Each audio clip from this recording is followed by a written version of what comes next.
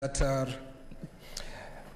the animals that are, I saw some animals, Madam Speaker, I saw when wildlife species in respect to which compensation may be paid, whether there is death or injury, they said of elephant, lion, leopard, rhino, hyena, crocodile, cheetah, buffalo, poisonous snakes, hippo, shark, stonefish. Madam Speaker, we get destruction even from monkeys. There is whales, stingray, wild dogs, wild pigs. Madam Speaker, and when we talk about the wild beast. So, Madam Speaker, from where I sit, this is a timely bill, and what we should do is to tighten and to shorten the time of compensating, and even the amount that people are supposed to compensate it.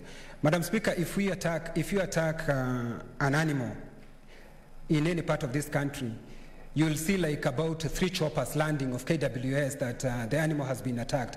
Madam Speaker, but if a Kenyan is killed, not even 1, even like 5, nobody bothers, Madam Speaker.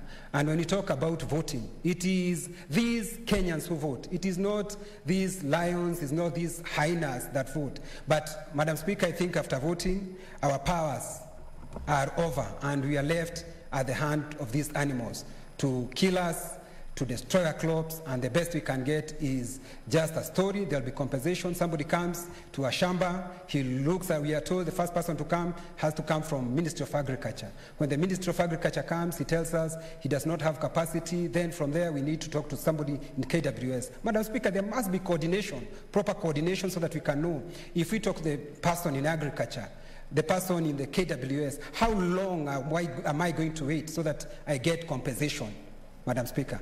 Thank you very much. Thank you.